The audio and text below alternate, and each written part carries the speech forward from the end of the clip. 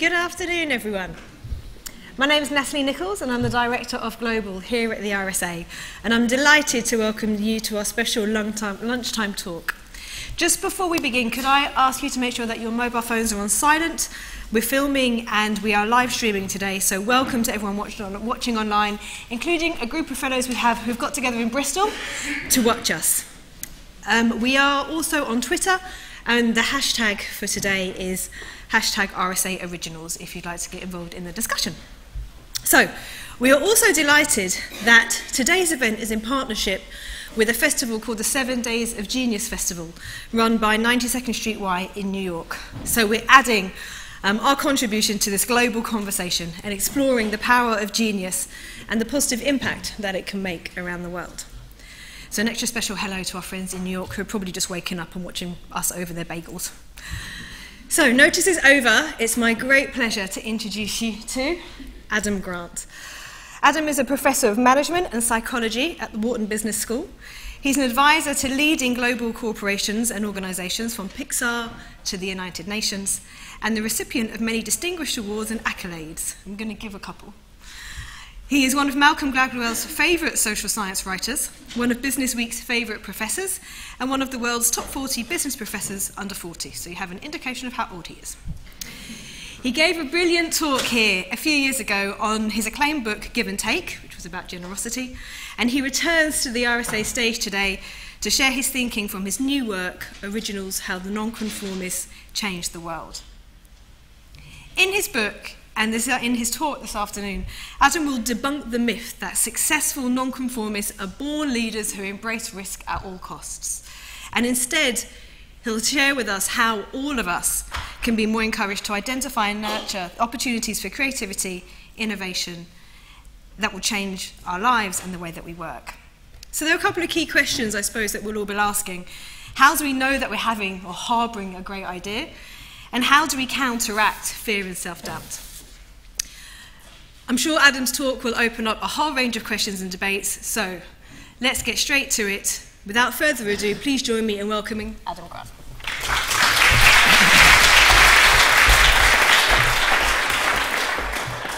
I can promise you it's all downhill from here. So there are several reasons why you might not want to read this book. And they start with the fact that the events that led up to it almost ruined my life. I was working in an early job, and I saw that one of my colleagues was approached by a manager several levels up who he had never met, and she came and threatened to fire him because he was behind on several deadlines. I was a little disturbed by this, so I mustered up the courage to go and try to challenge the decision. And this went very much against my nature. I've always been somebody who followed the rules, who respected my elders, who wanted to get along with authority, to the point where when I was growing up, I was called once and only once to the principal's office, and I cried on the way there, even though I wasn't in trouble. And this was really my first attempt to try to challenge an authority figure. And I went in and I said to my boss's boss that I thought that this was a bad situation for two reasons. One, this had been really unfair, and he wasn't warned that this deadline was such a big deal. And two, he was nearing the decision to quit. And if he left, we would be in even more trouble than we were before. And I was waiting for a positive response. This boss's boss had been very supportive of me. And I was a little bit surprised when she dragged me down the hall to the women's bathroom, which was the only room in the office without windows, and then told me that if I ever spoke up again out of turn, that I too would be fired. She used some slightly more vulgar language for that. So I decided at that moment that I didn't want to ever have a real job, which is why I became a professor. It is not a coincidence that I chose a field where you get to hide behind the bulletproof vest of university tenure, where people don't fire you for speaking your mind. But one of the things that I was driven to understand was how could I have spoken up more effectively? And I think this is a problem that a lot of us face. We all have ideas for how the world around us could be better. We see practices that don't make sense. We see rules that are broken. We see systems that have failed us. But a lot of times, we stay silent. The data show across industry is 85% of people, when they have a big idea or a bold suggestion, never say a word about it. Because they're afraid, and some of you might have felt that fear at some point. Just look around the room for a second, those of you who are here live. I want you to look for the most paranoid person and then point at that person for me. Okay, don't actually do it. But some of you are pointing at yourselves, and this is something that holds a lot of us back from speaking up. When we do speak up, sometimes we do it ineffectively. So one of the big reasons I wrote Originals was to ask, what happens after creativity? Once you have an idea, how do you speak up without getting silenced? How do you get heard? Where can you find a coalition of support? And I want to share just a little bit about what I learned, which I wish I had known in that disastrous situation. So the first thing that I found really interesting was I came across an entrepreneur named Rufus Griscom. And yes, that's his real name. Rufus started a parenting website called Babel.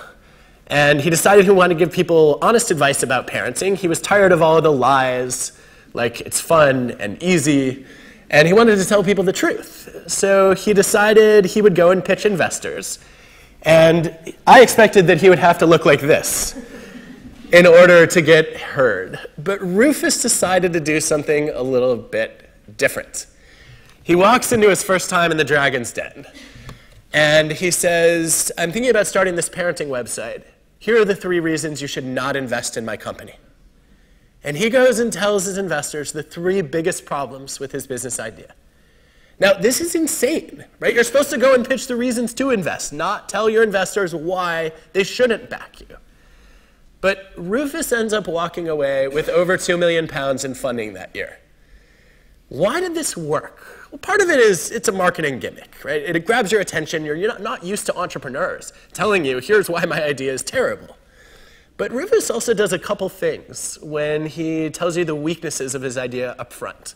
One is he shows that he's balanced and honest, that he's able to be self-critical, that he's not so in love with his own ideas, that he can't see their flaws. And 2, he makes it harder for investors to think of their own objections. So one of the most interesting things about the way the human mind works is the easier something is to think of, the more common we think it is, and the more important we think it is. Even when how easy it is to think of something has nothing to do with its importance or its frequency. So I always illustrate this with my students in the classroom by asking them to name a few good things about their lives, and then I ask them on a scale of 0 to 10 how happy they are. And then I get another volunteer and ask, can you give me 37 good things about your lives? And then they want to count each of their friends separately, and the list goes on for a while. And consistently, the people who only name 3 good things about their lives are much happier than the people who are asked to name more of them. And the reason is it's easy to think of 3 good things about your life, right? You can say, okay, I have a great family, I like my job, and the weather is not as bad today as it usually is here in London. But you have to work a little harder to come up with 12 or 24 or 36 good things about your life. And then going through that process, struggling a little bit to think about what's going right, you walk away believing, you know what, maybe my life isn't quite as good as I thought. Now, you can apply this reasoning to lots of kinds of situations. There's one psychologist who even applied it to a former prime minister, Tony Blair. He randomly assigned people to list either 2 things that they disliked about Tony Blair or 5 things that they disliked about him. And people who listed 5 bad things about Tony Blair liked him more than people who listed only 2. This is an empirical fact, right? It's easy to come up with 2 things that I don't like about Tony Blair. He's better looking than I am, and he has more hair. But when I try to come up with 5, I'm like, well, his accent is cooler than mine. I'm at 3. I don't really have a 4th. It's a lot of work. He must not be such a bad dude. And this is exactly what Rufus Griscom does to his investors. When he says, here are 3 reasons you should not invest in my company, the investors start thinking, you know, I had 2 big concerns, and he covered both of them. So I'm going to have to struggle to think of some other problems with this business, and I want to show him how smart I am. So instead of just saying, here are all the reasons that your business that you think is great is actually terrible, now I'm going to try to come up with solutions to the problems you pointed out. And now as an investor, I get into joint problem solving, and I'm helping him fix the very issues that he's brought to the table. So what I took away from this is I should have been a lot more balanced in my own pitch. Instead of saying this is a terrible injustice, this person never should have been threatened to be fired, I should have said, look, I know it's a big problem that he's behind on his deadline, and I think in spite of that, here are some reasons that we might want to keep him around anyway. And I think I might not have then got dragged into the loo. The second thing that I learned was one of the biggest challenges with being one of these original people in the world, someone who's a nonconformist, who stands out and speaks up, who really wants to drive creativity and change, is that often your ideas have to be radical in order to be original. And that makes it hard for other people to appreciate them. And so you have to become a little bit of a tempered radical. Somebody who's like Goldilocks, not too hot, not too cold, but just right, to get other people to accept your message. One of my favorite examples of this is an entrepreneur named Meredith Perry. Meredith was sitting in her dorm room as a senior at the University of Pennsylvania where I teach, and she got really frustrated one day that she had wireless internet, but no wireless power. She's looking around thinking, these devices have to be plugged in to charge. This does not make any sense. Why can't I charge my mobile phone or my laptop on the go? So she starts to read about different techniques for creating wireless power. It's thought to be impossible. And then she discovers that you could actually harness vibrations in the air as energy. So if you were able to stand near a passing train, for example, if you could somehow harness the vibrations that it generates, you could actually convert those into power. She goes and pitches the idea to some physicists, and they all say it's impossible. She gets in touch with mathematicians, engineers, Nobel Prize winners, and they all say this is crazy. Either the radiation hazards would be too great, or you lose so much power in the process of converting the vibrations into energy that this is just not viable. So Meredith has a problem. In order to get her company off the ground, she needs to build a prototype. But in order to build a prototype, she has to convince people that this is doable. And she's stuck with the chicken and the egg, and no one wants to give it a shot. So she goes out and pitches people. She says, look, I'm trying to build wireless power. I need to make a transducer that will help me efficiently convert these vibrations into energy. And engineers say, you can't do that. Sorry. And they won't work for her. And then she realizes, you know what? Maybe I don't have to tell them what I'm trying to accomplish. Maybe this big goal I have should be hidden because they think it's insane. So she switches her pitch. And instead of saying, hey, I want to make wireless power. Can you build me this transducer? She goes to engineers and says, I'm trying to build this transducer with these properties. Do you think you could build that? And instead of absolutely not, the reaction she gets is, maybe I could come up with something like that. I've never quite thought about it that way, but let me give it a shot. She's able to get enough engineers on board that they cobble together a prototype. And they now have a working prototype for creating wireless power. Her company is called U-Beam. And the lesson is that the more original you are, the harder it is for other people to appreciate your end goal. We saw this with Elon Musk. When he started SpaceX, one of his dreams was to try to get humans on Mars, to try to extend and preserve life, and have opportunities to explore space. But nobody believed that you could get to Mars. So he sold his people on something much, much more palatable, much more tempered, which was the idea of saying, let's try to get a private commercial vehicle into orbit, and then we're going to try to land it back. Once you see that's possible, now Mars doesn't seem quite so crazy. Now, the third thing I learned, which has been quite powerful for me, is that the more radical your idea is, the more important it is to connect it to something people already understand, to make the unfamiliar familiar. And I want to give you a chance to experience this a little bit. So I'd like you to think of a song, any song that you know, and in a moment, you're going to tap the rhythm of that song to the person sitting next to you, like this. Think of your song. Whenever you're ready, turn to someone and either be the tapper or the guesser. And we'll be back in 30 seconds. Go.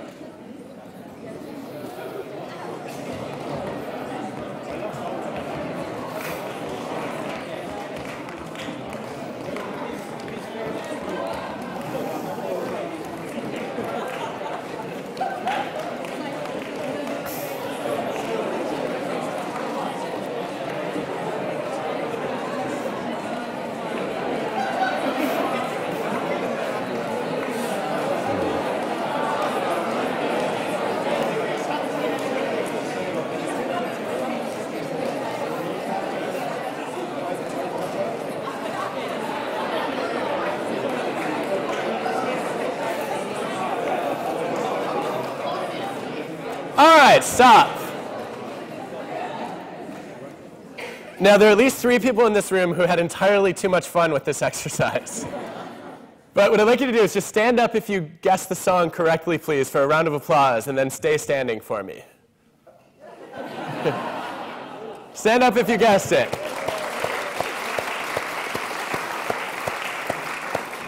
Okay, stand up again. Stay standing. You can sit when I name your song. Happy birthday. Row, row, row your boat. Twinkle, twinkle, little star. ABCs. Mary Had a Little Lamb. Jingle bells. Beethoven's Fifth. Good, I can't even do the third. God Save the Queen. We Will Rock You. Hey Jude. What is it? Ba Ba Black Sheep. Can I get partial credit for Mary Had a Little Lamb? All right, thank you. So why do we do this exercise? Largely because when those of you who have kids, when they ask you what you learned today, you have now something fun to do at the dinner table. What I think is fascinating about this is this was an actual study done at Stanford years ago, where people are given a chance to tap songs. But before that, they have to make a probability estimate for the odds that the people around them are going to know their song. So they get to practice for a little while, and then they make their estimate, and then they tap. The average person thinks that 50% of people will recognize their song. But in reality, 2.5% of people recognize it. You think it's going to be 1 in 2, but it's really 1 in 40. Why? Well, there's a simple explanation, and many of you have already anticipated it. In order to tap your song, you have to hear the rhythm in your head. It's impossible. Try it. You can't do it. And that makes it also impossible to imagine what your disjointed tapping sounds like to someone who is not hearing the song in their head. Right? So I'm tapping a song, and I'm hearing da, da, da, da, da, da, da, da, and you're hearing, what in the world is that? This is a great metaphor for communicating original ideas. Because when you pitch a new idea to someone, you are not only hearing the tune in your head, you wrote the song. You've spent days, weeks, years thinking about this idea. It makes a ton of sense to you. You know the lyrics and the melody by heart. And that makes it almost impossible to imagine what that original idea sounds like to someone who is only hearing it for the first time. What do you do about this? Well, the evidence says that people need on average 10 to 20 exposures to a new idea before they truly appreciate it. So there's a simple lesson. If you pitch an idea to your boss and it gets rejected, you just go back 6 minutes later and say, here it is again. No, that's not the goal. Right? The goal is to master the art of repetition and figure out how to deliver the same message in a new way. One way to do this is when your idea gets shot down 1 week, you come back the next week, you adjust your pitch and say, hey, I took your feedback really seriously. Here's a revised version of this idea. What do you think about it now? Sometimes that'll work. But in other cases, you have to take your novel idea and connect it to something that people already understand. And this actually happened years ago at Disney. There was a movie, this was the first attempt Disney ever made to create a movie based on an original script, as opposed to adapting a time-honored fairy tale. And they had this script that nobody liked, nobody could follow. And it was rejected several times, and the screenwriters went back to the drawing board to try to pitch it again. Jeffrey Katzenberg was running the studio, and he said, this is a B movie. It's terrible. I don't think it's going to make any money. And Michael Eisner is sitting there, grasping at straws, trying to find a hook for it. And he shouts out, could this be King Lear? Now, coincidentally, one of the screenwriters has reread King Lear a few weeks earlier. This is apparently what you do when you work at Disney. You read Shakespeare. And he just said, no, this has nothing to do with King Lear. I have no idea why you would ever think that, let alone say it. At least he thought that. He didn't say that out loud. And then a producer from the back of the room, Maureen Donnelly, shouts out, no, this is Hamlet. And all of a sudden the movie clicks, and it gets made. And The Lion King is the most successful animated film of 1994. Now, for those of you who do not realize that The Lion King was based on Hamlet, neither did I. And I was like, oh, wait, I was supposed to get that. But what's fascinating about it is that the original pitch for Lion King was, I kid you not, Bambi in Africa with lions. And people heard that, and they said, I have no idea what that's going to be about. I don't know what the characters are going to be. I can't envision the plot. But when you reframe it as Hamlet with lions, now you can say, of course, the uncle's going to kill the father, the son's going to have to avenge the death. And now you can imagine it being real. And it's such a good example of taking something novel and connecting it to a story that people already appreciated. And you see a lot of startups doing this today. There's a reason why you hear so many startups pitching themselves as being the Uber for X. Because there are so many ways that you could take on-demand availability for anything we use in society and say, we're going to Uberize it. And it's a way of taking something people don't get and make it just a little bit easier to envision or grasp. There is a Halo version of this cartoon. So we can make our ideas more familiar. And sometimes that helps. But sometimes we're going to the wrong people. And we need to do a better job finding allies. And one of the most interesting things I've found about originals is that they look for collaborators to support them in very unusual places. One thing you'll see consistently is that enemies make better allies than another group of people that we spend a lot of time with, which is frenemies. Those of you who have frenemies in your lives, you will know them because they're ambivalent relationships, sometimes positive, sometimes negative. And the evidence on this actually shows that it's literally unhealthier to have frenemies in your lives than to have enemies in them. So people, elderly adults who have more ambivalent relationships are actually more likely to get sick, they have poorer cardiovascular function, than adults who just have plain bad relationships. Yes, this is strange. But negative relationships, one of the functions they serve is they're predictable. Right? When you know that someone is always out to get you, you can avoid that person, you can minimize your interaction, you can prepare yourself. Whereas frenemies are unpredictable. When you have people who sometimes have your back and other times stab you in the back, you don't know what to expect. And you expend a tremendous amount of emotional energy trying to manage these relationships. So it's often better to cut ties with frenemies and see if you can convert your enemies. The beauty of that being there's some classic research by a psychologist, Elliot Aronson, who shows that the people who like us most are not the ones who liked us all along, but the people who started out hating our guts and then came to appreciate us. Why? Because they have to overcome a lot of cognitive dissonance to get there, right? To change their minds and say, you know, this person that I thought was a terrible human being is actually pretty awesome. They have to work hard at that, and they really have to believe the message at the end of the day. They are also more credible advocates for you, because they can say, you know, I used to hate this person too, but I've seen the light, and here's why you might want to reconsider. Another place that you could think about finding allies is to question some of the assumptions you make about pairing up with people who share your goals. I always thought that people who had common goals would end up wanting to work together, support each other, because they're after the same thing. But the data show that common goals just as often drive us apart as they do bring us together. Freud wrote about this a century ago. He called it the narcissism of small differences. That may well have been his only good idea. But what Freud was observing was that sometimes people in groups that share similar aims have a hard time getting along because more extreme groups look down their noses at mainstream groups as not serious, as sellouts. And one of my favorite pieces of data on this, this comes from Judith White and her colleagues. She studies vegans, and what she shows is that vegans dislike vegetarians even more than meat eaters. That's not a joke, it's an empirical fact. Because if you are a vegan and you look at a vegetarian, this person is not serious about the cause, not committed. Right? A meat eater, at least you weren't claiming to follow these principles and then falling short of them.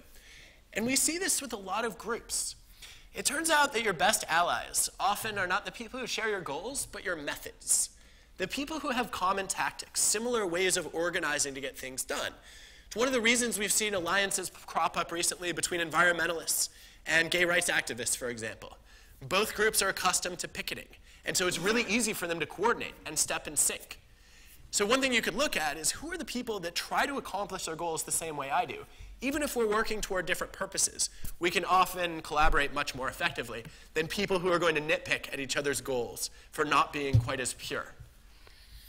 Now, another place you could look for allies, and this is especially true in hiring, is to question some of the assumptions you make about the personalities of the people that you meet. So I spend a lot of time working with organizations on making better hiring decisions. And my hope is that all of them will work a little bit more like IKEA does.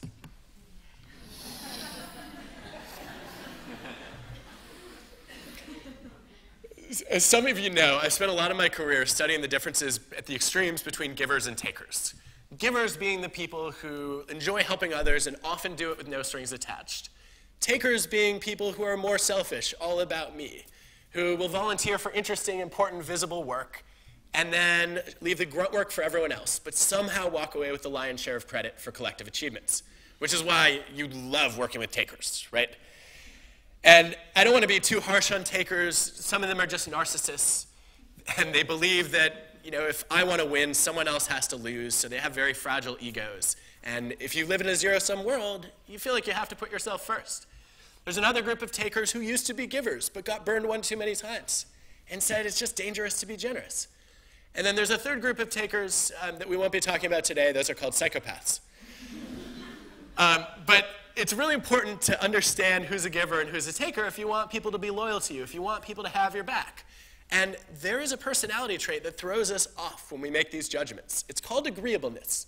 Agreeable people are warm, friendly, polite, welcoming, nice people.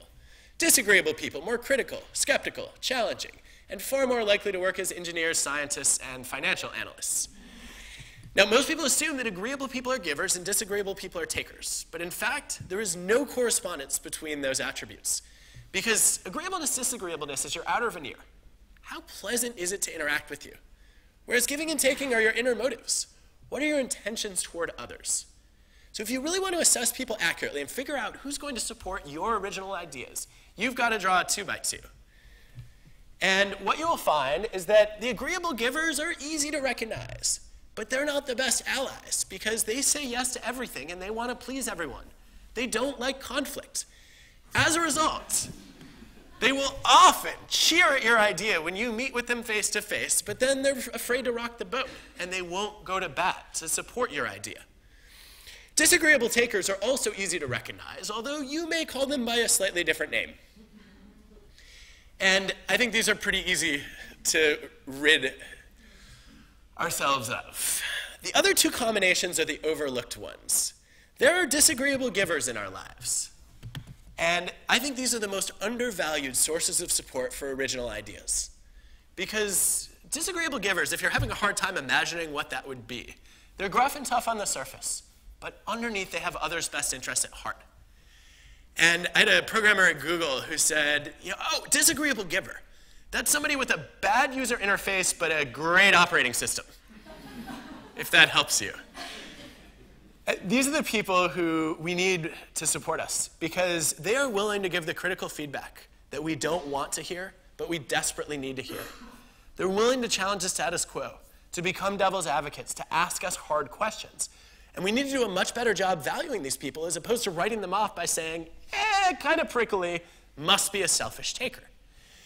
These are the best advocates for ideas because when you bring a new idea to a disagreeable giver, you will find that that idea will get torn apart in the service of making it better.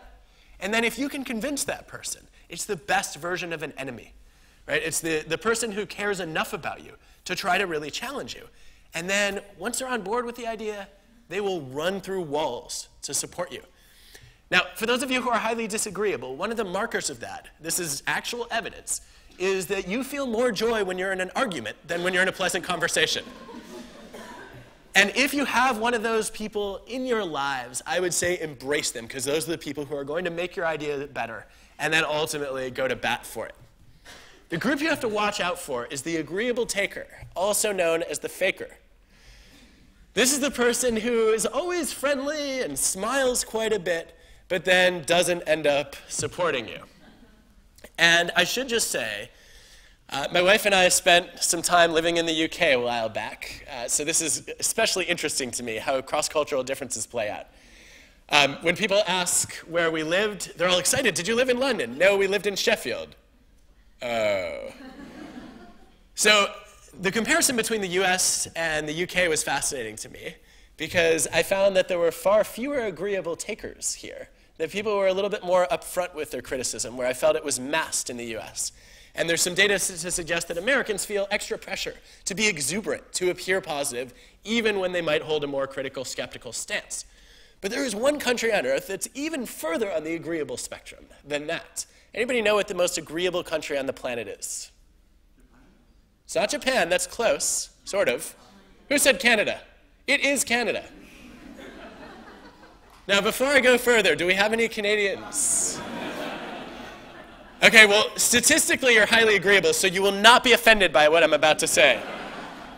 There was a radio station in Toronto years ago that said, we're going to have a national contest. We need more Canadian pride. So let's come up with a slogan that's the equivalent of as American as apple pie. So I'm thinking the winning entry is going to be as Canadian as maple syrup, or as Canadian as ice hockey. But no, 4 million Canadians voted for the best demonstration of national agreeableness that you will ever find. I kid you not, the winning slogan was, as Canadian as possible under the circumstances. Now, for those of you who are highly agreeable or slightly Canadian, you get this right away. How could I ever say I'm any one thing when I'm constantly adapting to try to please other people? And if that's you, it's well to remember that just because someone is nice to you does not mean that they actually care about you. Now, there are some advantages of Canadian agreeableness. Sometimes the politeness will save you from danger. But overall, I think we all need to value the disagreeable givers in our lives more. And ultimately, as I've studied originals, one of the things I'm struck by is that they're not that different from the rest of us. That they don't always have wild and crazy ideas. That sometimes they're just people who are willing to bridge the gap from saying, I have an idea, to I'm going to be one of the 15% who's willing to speak up about it, instead of the 85% who stay silent. And that a lot of the challenge of being original is really just about mastering the sequel to creativity. Saying, look, it's important to be great at generating ideas, but it's just as critical to know how to communicate them and get other people to hear them. And I think if you can do a better job outlining some of the weaknesses of your ideas, along with the strengths, that there's some real quiet confidence in that. Right? To say, I believe in this idea enough that even if I admit its limitations, I still believe that its advantages are worth considering. Sometimes that means hiding your purpose and not telling people what your real end goal is so they will get on board with your initial ideas. Sometimes it means connecting your ideas to something more familiar. And sometimes it means looking to your enemies, looking to the most disagreeable people in your lives for insight and feedback. And if you do that well, I think we can increase the number of people who speak up about their ideas. And we can decrease the number of ideas that end up on the cutting room floor. So I would love to see a world with more originals, and I hope it's a world you will help me create. Thank you.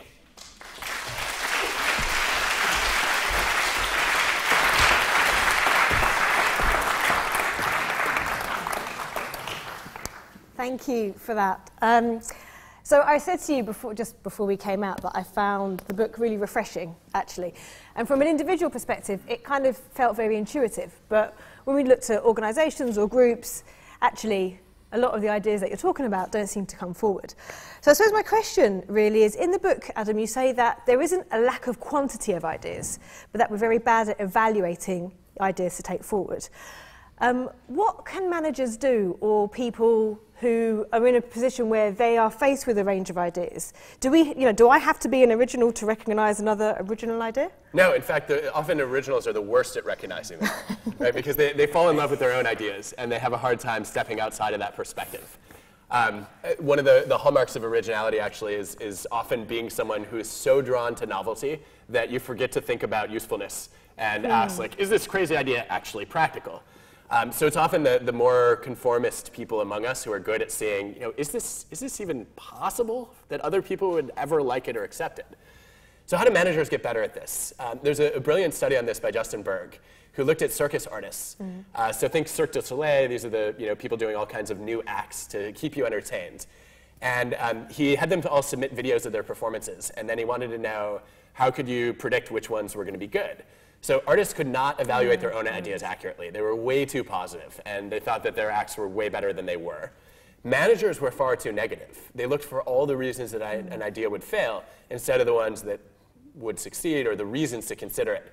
And there was one exception to that, which is clowns. Everyone hates clowns, it turns out. So none of the clown acts succeeded, but the rest of the time, the managers were too harsh. So there's a third group of people who were really good at evaluating creative ideas. It was fellow circus artists. Other performers viewing each other's videos. They were the best forecasters of which acts would get the most votes from audiences, which acts would raise the most money, et cetera. And a lot of that was because they weren't so positive like you were on your own video, because they had some distance. But unlike managers, they were in the business of developing creative ideas. And so they were really motivated to see the potential in unusual possibilities.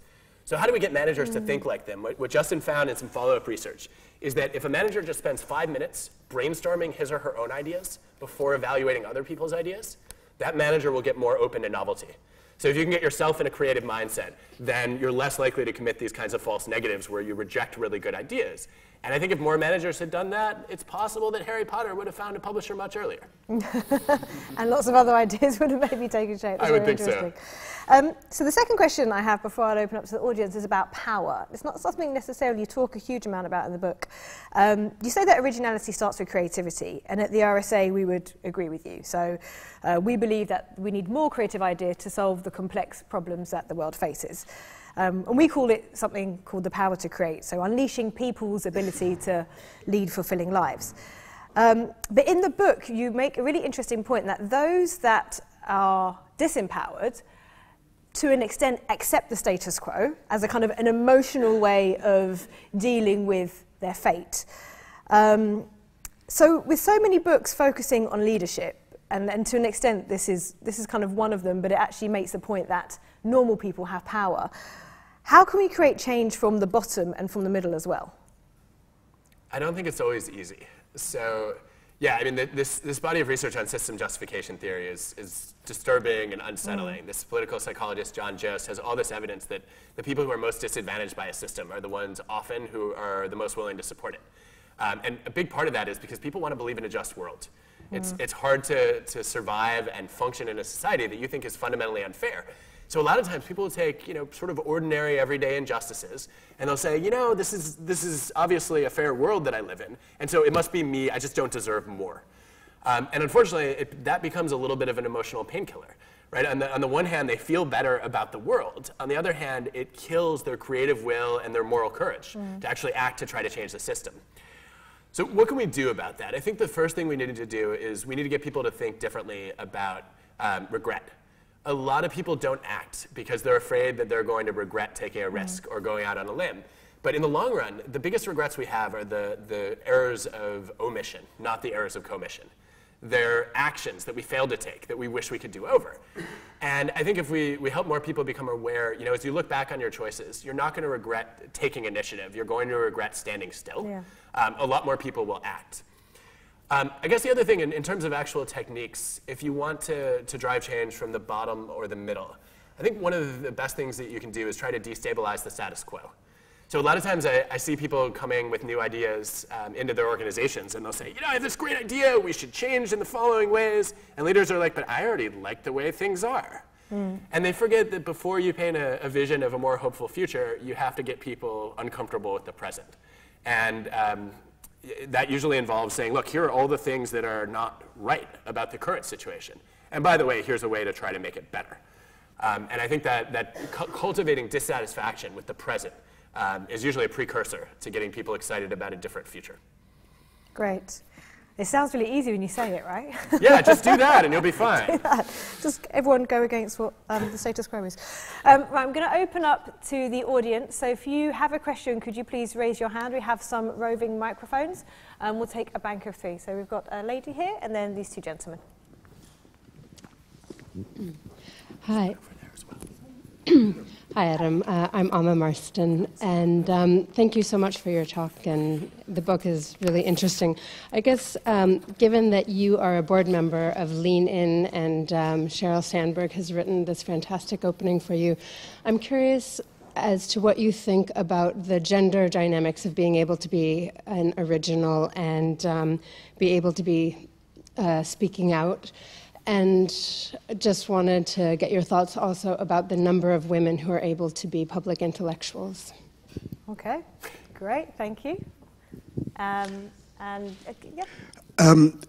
Thank you for what you have said. May we have some practical tips, please, for first-time parents who exist in a state of perpetual harassment? No. Look, I'm muddling through this like the rest of you, so I will just point out there's an irony here, right? You're asking a man about women, and then you're asking a mildly sleep-deprived parent how to parent. But I will do my best to answer both questions from evidence. Most of your examples today have been in the business field, but does the theory apply exactly the same to the political field, candidate will be at the same time agreeable, disagreeable, give and take, depending on who's listening, the tune in the listener's head.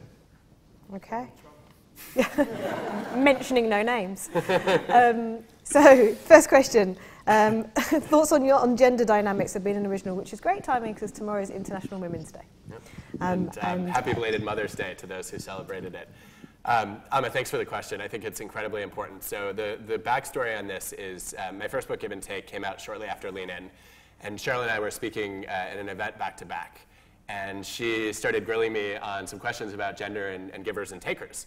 And I had a few thoughts, but a lot of the questions she asked were things I'd never thought about before. And I think this is so powerful when you bring research and practice together. A lot of the things she'd seen as a leader, academics had never thought to study.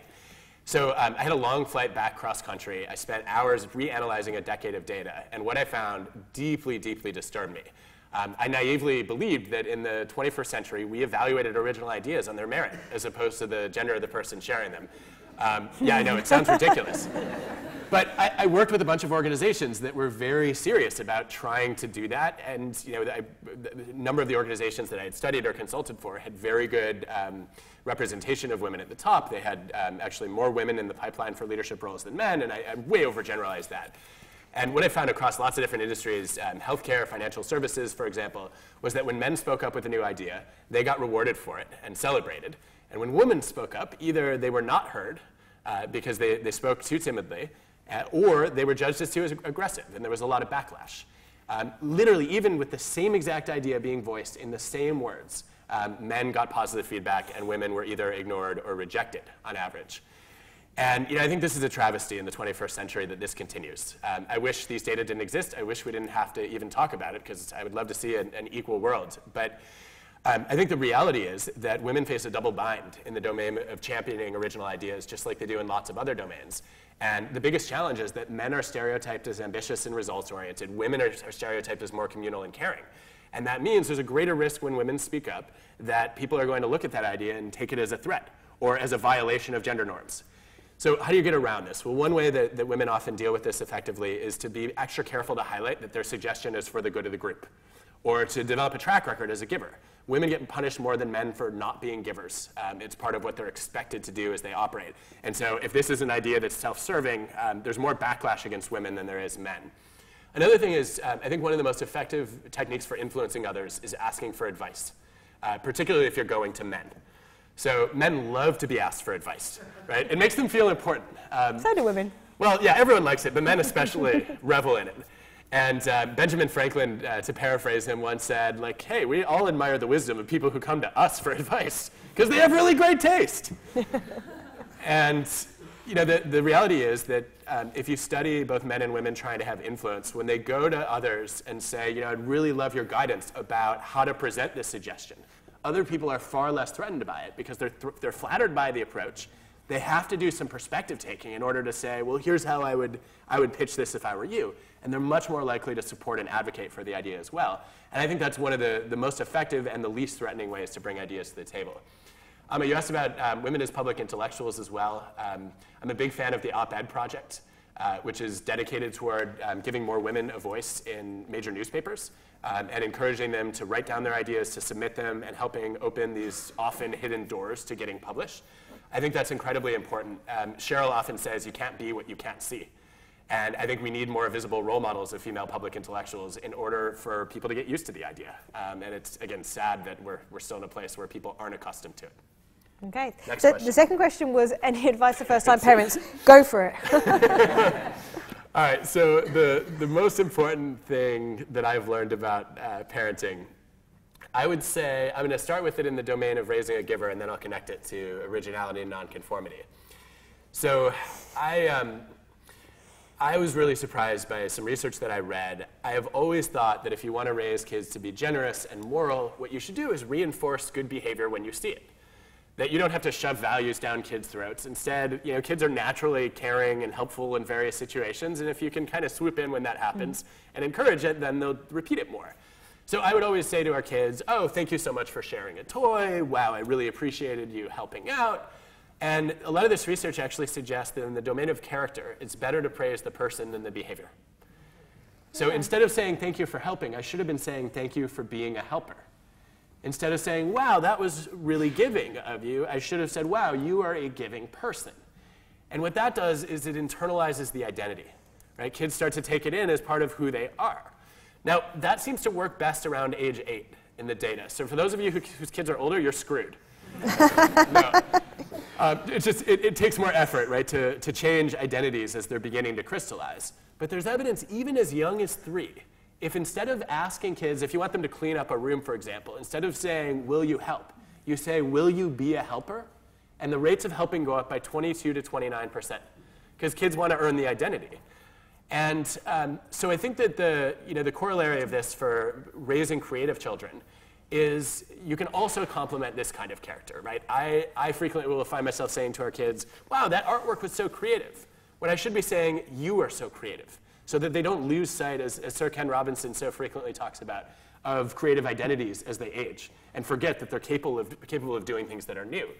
For those with teenagers, if you're worried about them following the crowd and doing things that might not be appropriate or legal, instead of saying, you don't have to do what your friends are doing, what I would say is you are a nonconformist. And I would find them examples in their own history of times when they went against the grain, to show them that that's the kind of person they are and give them the confidence and the courage to say, you know what, I don't have to be a sheep. This is who I want to be instead. So that kind of praise, I think, is really useful for those who are parenting. The other side of this is you can apply this to criticism too. So if you want to reduce cheating rates, for example, instead of saying don't cheat, you say don't be a cheater. And cheating is literally cut in half. Because now your behavior casts a shadow. Right? Before I could cheat and say I'm still a good person. Now I'm like, oh, I don't want to be a cheater. And then what happens when your kids cheat anyway? There's one emotion that works better than any other, which is disappointment. It works much better than anger, much better than immediate forgiveness, because it said, I had really high expectations of you, and you fell short of them, but I believe you're capable of better. And disappointment cultivates guilt, which is the most powerful of all moral emotions in my read of the data. We all know that guilt is the gift that keeps on giving. And Irma Bombeck said it first, but it's true in the data that when kids feel guilty, they feel like, this is a lot of what Brene Brown talks about with the difference between shame and guilt. Shame is often the feeling that I'm a bad person. Guilt is I did a bad thing, which means I can do better tomorrow. And I either need to right my wrongs or I need to find a way to change my actions. And to tie all this together, the cool thing about making kids feel guilty at appropriate moments is that when you look at the parents who succeed in raising creative children, the most creative architects in a country, for example, as compared to their technically skilled but less original peers, they had parents who focused heavily on teaching moral values, more so than emphasizing rules. And when they emphasized values, their kids were actually engaged in conversations like, excellence is important in this family. What kind of success do you want to achieve? And then their kids actually started to take some real ownership over their values. And when it came time to challenge the orthodoxies of a profession, they were much more comfortable saying, I know other people disagree with me, but this is who I stand for. And those occasional pangs of guilt when they fall short of those standards help to keep them motivated to step up and speak out. Great, so we want to have to make children feel guilty. That's very helpful. And then the last question was whether or not some of these theories can be applied to the political sphere and not just to the business world. They can. And how? Next question.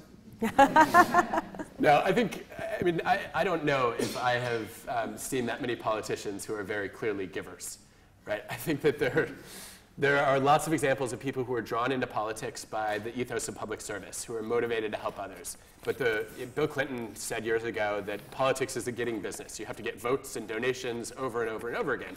And I think a lot of people shift away from giving as their style as they move into politics, and or they decide that they're going to be supporting other candidates, but being in the spotlight is not necessarily for them.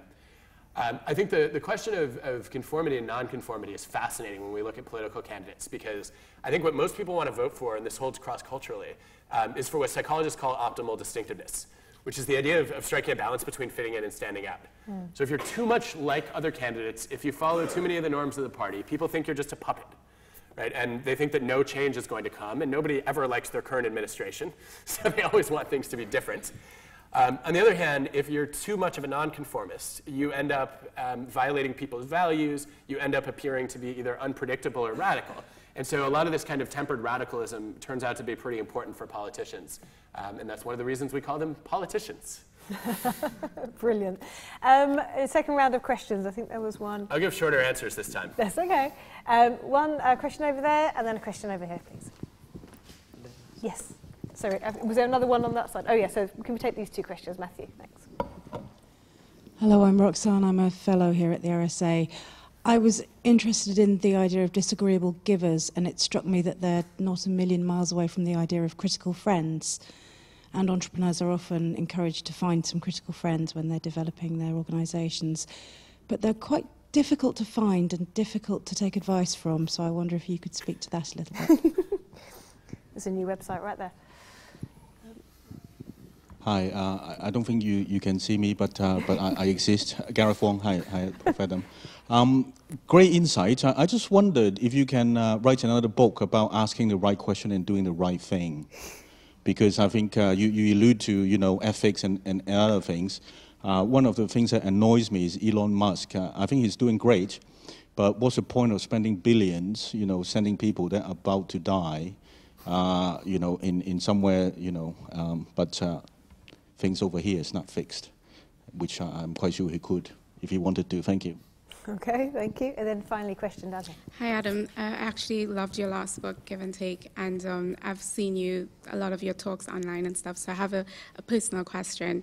In your early 30s, all these accolades, books, tenured professor, what does the Adam Grant bucket list look like at this age? Okay, that's great. So, first question, disagreeable givers, where can you find them?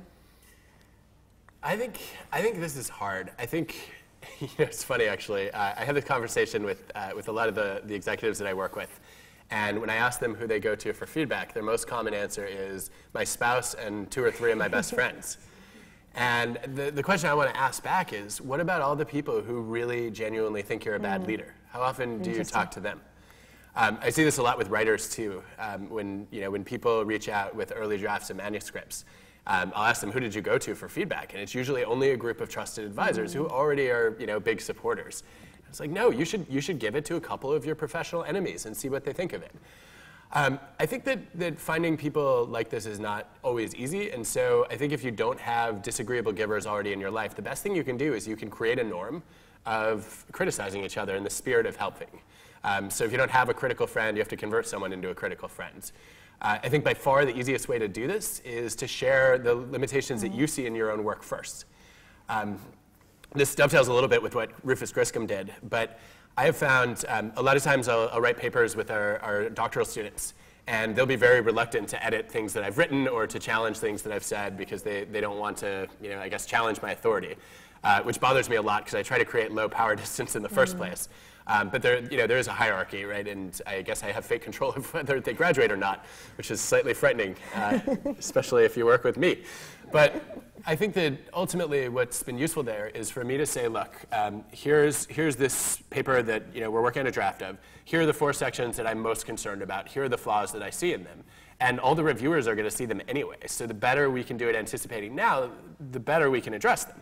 And then they're like, oh, actually, I had a couple of those issues, and then here are a few other things that I saw. And I think anytime you make your weaknesses more visible to other people, and you show that you're receptive to admitting that you have some weaknesses, it's not so hard for people to challenge and criticize you anymore. Yeah, so it's really about creating a dialogue and being brave enough to open up yourself to that dialogue and that criticism. Yeah. And then the second question, I think, was fundamentally a question about ethics. Originals talks about a whole range of people doing a whole range of things, but it's fundamentally about people being able to affect change and hopefully to make the world a better place.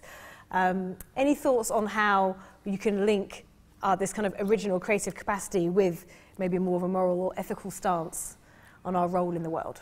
Maybe. Did you see anything through your research really that kind of brought that out? Yeah, I mean, when I think about originals, I think there are a couple of archetypes, right? They're often entrepreneurs who are trying to champion new ideas, but they're also social and moral change agents who are trying to fix a lot of the problems we see in the world. And I think that, I feel like a lot of this terrain has been covered so well by other people that I don't have something novel to say about it at this stage. On asking the right questions, Gareth, I would say Warren Berger's book, A More Beautiful Question, is an outstanding read. It's all about how to teach kids and adults to ask the right questions and how to find interesting problems as opposed to just trying to solve problems that people already know exist. And one of my favorite parts of that book is when he asks, what if companies, instead of having mission statements, had mission questions? I'm like, I don't know. That's a meta question. But he also spends a lot of time writing about how we can build schools where kids are encouraged to ask really deep questions, which I think is great. On doing the right thing, one of my favorite reads is Jonathan Haidt's book, The Righteous Mind, which also has some interesting implications for the political question that came up. And I think does an outstanding job mapping out what are the major moral values that exist in society and how do more liberal and conservative groups tend to divide on those. And actually in your book you do point out that we spend a lot of time kind of jumping to solutions rather than maybe not spending enough time asking questions about what the problems are. Yeah, this goes back actually to the first question as well. So one of the organizations that I've been amazed by in terms of really getting people to be critical friends to each other is the hedge fund Bridgewater. And they do some things there that I would not necessarily expect that most of you will do. They videotape and audio tape all their meetings. Oh, wow. And their goal is to remove politics. They say, look, you shouldn't ever stab someone in the back. Instead, you should front stab them. And what does that mean? It means tell them what you really think to their face. Yeah. Like instead of talking behind their back, right? Like they will call you a slimy weasel if you have a negative opinion of someone and you don't share it. And, but I think what they do brilliantly is they say, look, no one has the right to hold a critical opinion without speaking up about it. And otherwise, if we don't hear dissenting voices, then how are we going to think differently? How are we going to beat the market? It's impossible. So one of the best things that I think you can do to stimulate that is something that I watched Ray Dalio, the billionaire founder, do. So he got an email one day that said, I'm going to paraphrase it, but it said, Dear Ray, it's from 3 levels below. This guy that today I'll call Jim wrote it, because that's his name. Jim says, Ray, I give you a D- for your performance in this meeting. It was a total disaster. I think you blew the entire meeting, and we're going to lose this client. Now, I don't know a lot of people who would send that email to begin with. I certainly don't know a lot of founders who would keep that person on staff. Ray's response, though, was revealing. He writes back and says, I'm sorry I let you down. He copies the entire management committee of Bridgewater and says, can you investigate this situation, review the history, and see whether this is a pattern for me so I can learn to avoid it moving forward. And then the co-CEO of Bridgewater copies the entire email thread to the whole company so everyone can see how Ray responds to this criticism. And I think that fundamentally is what I want to see more leaders do, right? If they can model that kind of openness to critical feedback, it sends a message to everyone. One, I really want to hear your ideas. Right? I care more about getting good information than I do about protecting my fragile ego. And 2, it also signals that other people should be having those kinds of difficult conversations. And it also means that this culture of kind of achievement seeking means that will be broken in such a way that where we can be a bit more free to not necessarily agree, or to not be right. Yeah, I mean, this actually, on the Elon Musk point, I personally think what he's doing is incredibly important. I think that figuring out whether it's possible for humans to survive in space in the long run is going to be one of the most essential things that we do for the species. You can agree or disagree on that, but one of the things that Elon has done is he's tried to make it unsafe not to speak up. So that you're evaluated positively if you bring ideas, suggestions, concerns, and especially, Natalie, to your point, problems to the table, even if you don't have a solution to them. If you want to have a high reliability organization that doesn't have catastrophic failures, you need to know everything that's going wrong, even if it's uncomfortable. Yeah, definitely. And then to the final question, I'm going to insert a question of my own there. So the final question was, what is left on your bucket list? As if there is nothing left on your bucket list.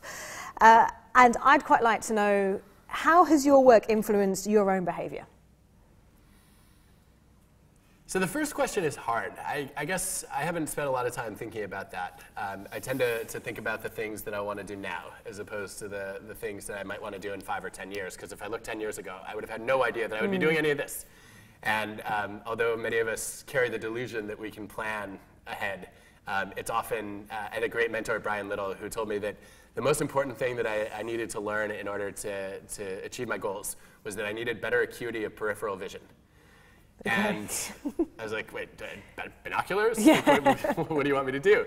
And what he told me was that I am so goal-oriented that he was worried that I might experience tunnel vision and miss out on exciting opportunities and meaningful events that might be like a little bit adjacent to where I normally focus my attention. And this goes right to how this work has changed my behavior. So as you know, I ended up studying procrastination. So I was interested in how people become original, and I was struck by the fact that there were a lot of originals out there who were big procrastinators. Leonardo da Vinci, 16 years on and off on the Mona Lisa, constantly getting distracted. Brilliant. Yeah, I mean, he felt like a failure, right? He wrote in his journal over and over again, tell me if anything ever was done. What he didn't realize, though, is some of those distractions. He was curious about optics, and he ended up doing some experiments on modeling light that transformed his painting and may have helped him become the Renaissance man. Frank Lloyd Wright procrastinated for almost a year on his greatest architectural masterpiece, Falling Water. He was so late on it that the client literally drove out to see him and said, I will not pay you. I demand that you produce a drawing right here on the spot. Oh, and he'd been working it out in his mind. As Aaron Sorkin, the screenwriter, said, you call it procrastinating? I call it thinking. So I was really intrigued by this, and I've always been the opposite of a procrastinator, a precrastinator. This is a term for those of you, for those who don't know it. A precrastinator is somebody who basically rushes to do everything early and finish it in advance. You know that panic you feel when it's a few hours before a big deadline and you haven't started yet? I just feel that a few months early. So long story short, I've always taken pride in trying to do things as soon as possible, because anything worth doing is worth doing early. But then I had this student, Jihei, who came to me and said, I have my most creative ideas when I'm procrastinating. And I was like, that's cute. Where are the 4 papers you owe me? No, she was highly creative. And I challenged her to go and test it. She got a bunch of data from different companies. People filled out surveys on how often they procrastinated. We got their bosses to rate how creative they were. And sure enough, the procrastinators like me were less creative than the moderate procrastinators. And I was like, well, what happened to the chronic procrastinators? And she said, I don't know, they didn't fill out my survey. No, but they actually did, and they were not creative either. There's this sweet spot where you were quick to start but slow to finish, where you took initiative to work on ideas early, but you resisted the temptation to foreclose, and instead you delayed the completion. And what that did was it helped you incubate. We did some follow-up experiments, and we found that if people procrastinated while they were working on an idea generation task, they did more divergent thinking. They were less likely to get stuck in these linear structured ways to think. So this is a long way of saying, to answer your question, I decided that I was going to become more of a procrastinator while writing this book, because I wanted to have more creative ideas. So I procrastinated while writing the procrastination chapter. Did you only procrastinate in that bit? Yes, mostly. I mean, some of the habits leaked over a little bit, but I literally, I woke up one morning and I made a procrastination to-do list. It was like a set of steps on how to procrastinate. And then I worked diligently toward my goal of not making progress toward my goal. So I woke up, I wrote a part of the procrastination chapter, and I literally stopped in mid-sentence and put it away for months, which was agony. I hated it. But then I came back with tons of new ideas. And I think, although you're not supposed to have a favorite child, I think it's the most original chapter in the book. Brilliant. Well, listen, that is a great thing to finish off. I love the idea of procrastination and kind of killing this short-termist obsession that we tend to have with the world. So thank you so much, Adam. We have to wrap up at the moment. Adam will be outside. The book is just on sale here in the foyer. I think you're happy to answer some questions and to sign some books. But just really want to say a massive thank you to Adam for coming and sharing your story with us today, and to the audience for being a great audience. Thank you.